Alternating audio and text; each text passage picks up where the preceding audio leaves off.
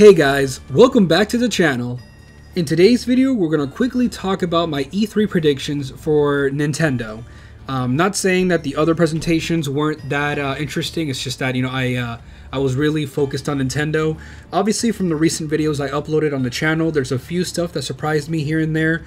From my list, obviously I reacted to Mario and Rabbids, the new Avatar open world game, the Guardians of the Galaxy game, and as well as all the collections for the Life is Strange series. But other than that, not too many big things for me personally. There's a few more stuff that I kind of wanted to look at in regards to games. There was the Kena Bridge of Spirits showcase that they did. That's definitely another game I want to add to the collection for the PS5, along with Final Fantasy VII Remake and Ratchet & Clank Rift Apart. And if there's anything else I could add, it's probably Phoenix Wright, like the new Phoenix Wright game coming out for the Switch, the Ace Attorney Origins or whatever it's called. I'm thinking about pre-ordering that game, but we'll see, because if they announce anything else during E3, it might take up the space, as well as other games that I already plan to do. So, in regards to Nintendo, definitely a lot of stuff people are expecting. People are hoping that Nintendo saves E3, but for me, personally, I know people are excited for stuff that I might be excited about too. Obviously the big three are, Breath of the Wild 2, Metroid Prime 4, and most likely a Smash character, but I feel like we're definitely going to get a Smash character. We might get something on Zelda, and hopefully we get something on Metroid Prime 4. Now, I'm definitely interested to see what the game looks like. I never really played the originals, so it's not like I'm dying to play those. I feel like maybe if I do play the originals, or maybe, hey, maybe they could finally announce that trilogy, right? Maybe I'll definitely give it a try and I'll become a fan. But, in my case, what I'm mostly interested in, obviously, the Nintendo Direct, and specifically Smash. Definitely excited to see who they add, so that's the one big thing I'm definitely looking forward to.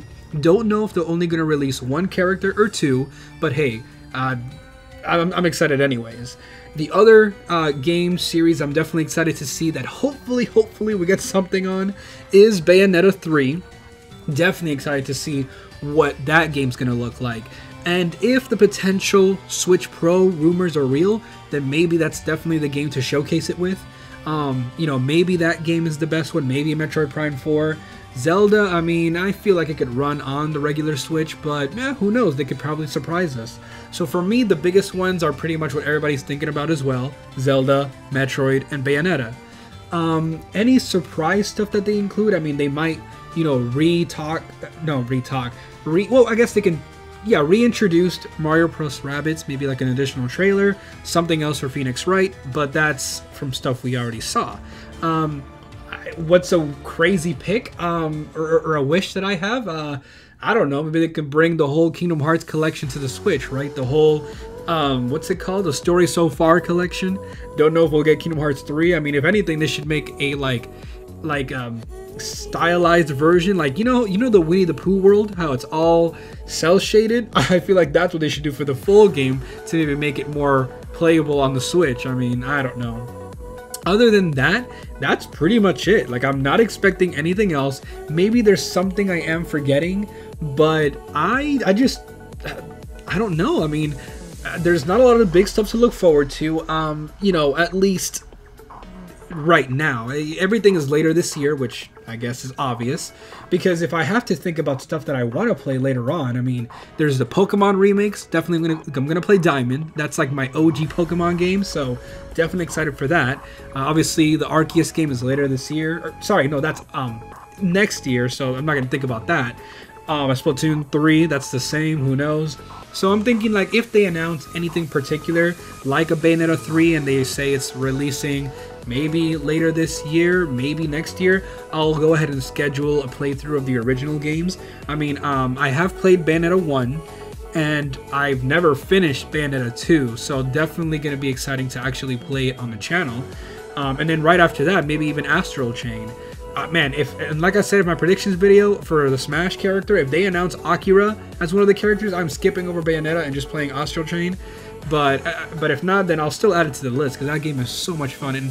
And I was actually rewatching like the original debut trailer and just maybe want to play the game even more. If you haven't played it already, definitely give Astral Chain a try, as well as the other Bayonetta games. For Zelda, I'm currently playing Breath of the Wild. We're about to go and save Daruk, I guess you could say. We're going to do the City of the Gorons next, but that'll probably be next week. So I think it's a good place to leave it off, because so far this week, I'm most likely just going to focus on E3 and trailers. So what? I think I should be done by Wednesday. And then Thursday, I'll probably kind of shift focus into my movie channel, because there's a lot of trailers I need to get done for that, and maybe some reviews. But who knows? I don't know what else they could possibly announce for Nintendo. That's just, I feel like I'm not gonna bring my expectations too high, because you know how Nintendo is. They put little stuff here and there. I mean, who knows? Maybe they'll show a trailer for, I don't know. I'm hoping for something Sonic. Don't know why I think that Nintendo's the place where they'll do it. But if they show anything on the new Sonic, or heck, something on Colors, right? I wouldn't be too upset. I mean, Colors, so far there's been a few gameplay videos out, and it's looking beautiful. Definitely expect a playthrough on that on the channel. But hey, I really want to see what the next Sonic game is. Hopefully they show a little bit more on maybe the supposed Sonic Rangers, but hey, I don't know. I mean, that's what else can I pick? I mean, I'm not like a big, you know, Nintendo kind of like scavenger, right? I'm not like looking for crazy games. There's some games that I would like to play that have already come out, but my Switch is just full on everything, and I could potentially, I could potentially you know, archive some games, but man, there's just so many. I mean, from big titles, there's what, Xenoblade and stuff like that, but there's also stuff that I want to play and I haven't really got around to do it. I mean, like I said, I want to do all the Bayonetta games, as well as, you know, Zelda. I mean, I have some other games that I've been wanting to play. I mean, I have to finish the whole Mario collection as well, so I can move on to Mario Odyssey and play it on the channel. And who knows what else. I mean, I have tons of games that I definitely want to try out or play on the channel, that I guess I was saving for a special occasion, like, you know, a time of day? No, a time of year, right? Some games are scary here. I got a lot of like indie horror games, so maybe, you know, those could be during Halloween. But of course, I want to play new games as well. And I think that, you know, it might be weird that I say this, but I hope that most of the stuff they announce is for later this year, or maybe even next year, because if I, you know, now that I'm shifting, I'm not going to shift focus. Since there is no PlayStation E3, I definitely hope to get a PlayStation and play, like I said, the games I've missed or whatever they announce. Because, I mean, hey, we definitely want to play, you know, Ratchet & Clank, Final Fantasy, Resident Evil 8. I mean, I'm playing 7 right now, and the way it's going, I've already defeated 2 bosses. Don't know what else I need to do. But, I mean, there's so much stuff I want to play. And heck, even games I've missed on PlayStation. I mean, I played Miles Morales on the channel, but I definitely want to play Spider-Man. So, oh, you know what? See, that's why we need a PlayStation E3. I mean, come on, Spider-Man 2? Where are you? But back to Nintendo. I'm just super excited. Like I said, I just want to see what these games are looking like. Honestly, my biggest thing, even more than Zelda, is Bayonetta. I think that's my #1. Like, please let me see something about it. Like, just how she looks with the new graphics and everything. Because, I mean, if Bayonetta on the Wii U looked the way it did and it was looking beautiful, just imagine on the Switch. Like, man, like, Astral Chain was super stylish too. But, you know, definitely hoping to see maybe something on Metroid, right?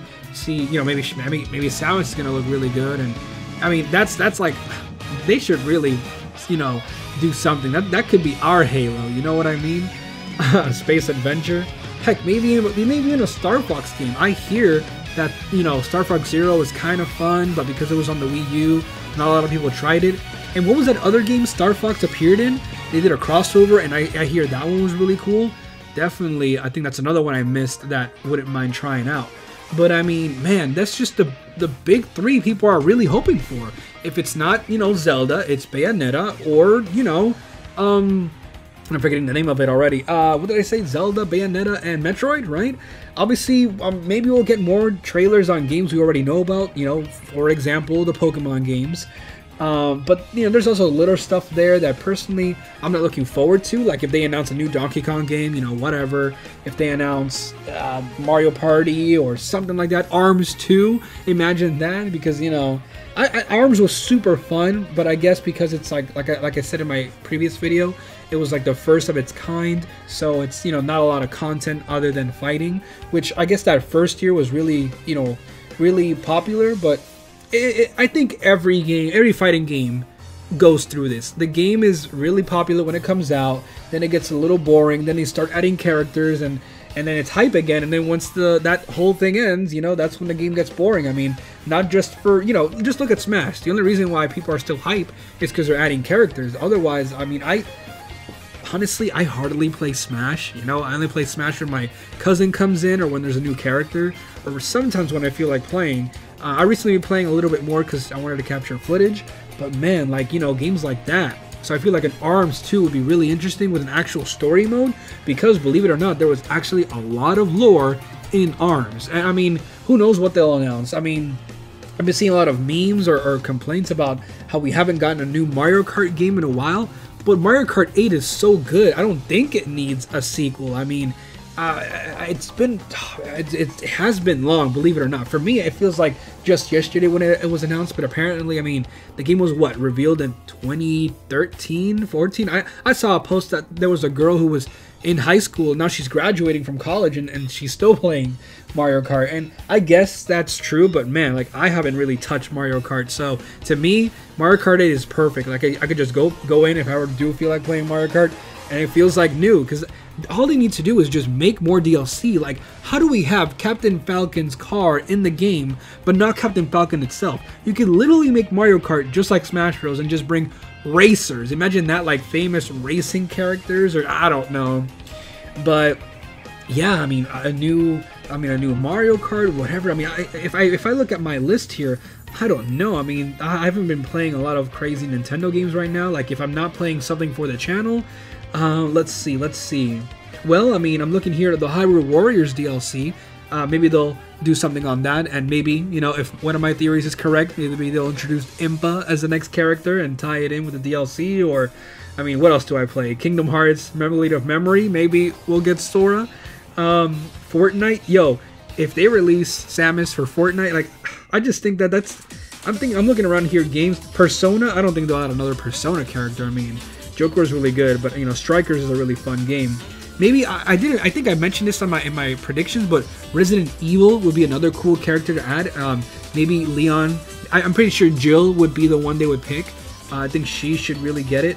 What else? I don't know. I mean, Ring Fit Adventure. I don't know. That would be like a waste of spot. You know, not really waste, because like Wii Fit Trainer is pretty good in the game. So maybe like an alt skin, but I feel like that's too late. An Echo Fighter, I don't know. I don't know if they'll introduce any more packs, but like, yeah, you know, from what I'm looking at here, obviously excited for Breath of the Wild 2. What if they announce a Mario Odyssey 2? Let's see, the Mario Collection. Oh yeah, Zelda Skyward Sword. Hopefully more about that. Maybe some sort of improvement. Maybe even a, you know, Zelda Collection for the actual 35th anniversary. I know, you know, we have Super Mario 3D All-Stars. I have that game. Definitely hoping to continue it someday. But if they do a Zelda game, what do you guys think will be the Zelda games they pick? I know we have a, like, they wouldn't put Skyward Sword in that collection because it's already sold separately, right? Unless they bring Wind Waker and Twilight Princess HD back. What do you think they would do? Do you think they would put they would remake Ocarina of Time or Majora's Mask? Interesting, I'm not sure. I guess if they want to like do a collection, they could add Link's Awakening, but I don't know. For Zelda, I mean, I don't know what they would do. Heck, they could even tie in Impa for a 30th anniversary, but there's just so many little stuff. Like right now, I'm just looking at my list of what I currently have. But, you know, I mean, what? Luigi's Mansion? But I don't think they'll announce on Luigi's Mansion 4, right? Who knows? But honestly, that's pretty much my big predictions. I'm here kind of sitting, looking at my list, seeing if there's anything else that comes up. But that's the thing. I enjoy what Nintendo brings, right? I know it's been technically 2 years since the last E3, but they still have released games, right? During that time, during the whole 2020. To me, I think that's why 2020 flew by so fast, because there were so many games to play and keep us busy. I mean, I can't believe that Animal Crossing was such a big game last year, you know, and now it's, you know, we were hoping for it, and it's come and gone, and now we're just looking for the next thing, right? So to me, I don't know what to expect, you know. There's so many things that they could surprise us with. If anything, I mean, definitely hoping for, you know, Zelda, right, just to see something. But and it's, looking at Metroid would be pretty interesting, see what the game is like. But to me, I think the biggest thing is, like, definitely excited to see who the next Smash character is. Is it going to be one character or two? And then, you know, hopefully something on Bayonetta 3. I think Bayonetta 3 is my most anticipated game for Nintendo. Like, though, and so that's what I'm mostly looking forward to. But I'm definitely excited to see other stuff they showcase, other stuff that might surprise us, like new IPs or new whatever. But I don't know, maybe I am now getting my expectations too high. If anything, this is a 40-minute presentation, so there's probably a lot of stuff they can go and talk about. But, you know, if it's anything like some of the other presentations we've gotten, it could be a letdown. Of course, I don't think that it'll be like maybe Square Enix's presentation, where they kind of put a lot of time on Guardians, even though Guardians of the Galaxy looks like a pretty good game, not gonna lie. But I think that, you know, we'll see what Nintendo brings, and then I'll, you know, from that I'll go ahead and schedule my channel and see what I play, because obviously I want to finish what I'm currently playing, but I want to make sure that I start and finish whatever specific game is related to whatever gets announced, I guess you would say. I mean, like I said, the biggest stuff, just to end things off, you know, is the big three. Show me something on Breath of the Wild. Let's see if, you know, hopefully Metroid is finally started. I would love to see what the new generation game would look like, and maybe it would get me into the series.